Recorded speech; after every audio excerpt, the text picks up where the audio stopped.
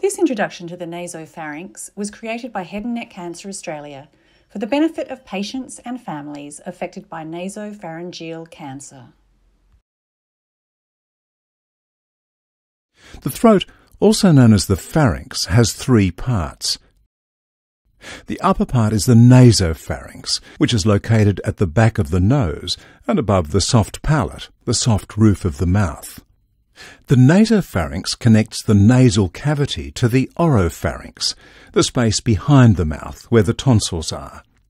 This allows air breathed into the nose to be carried down through the voice box into the lungs. It also allows mucus from the nose to be swallowed or spat out. The nasopharynx is also very close to the nerves that come from the brain to the eyes, face, tongue, and parts of the throat. Cancer that starts in the nasopharynx, called nasopharyngeal cancer.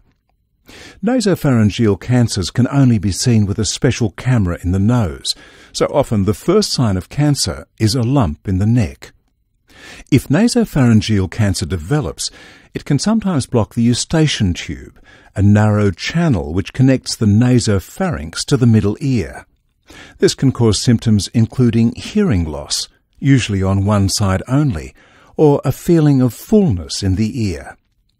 Nasopharyngeal cancer can also cause a persistent blocked or stuffy nose, often on one side, and repeated nosebleeds in someone who has never had these problems before.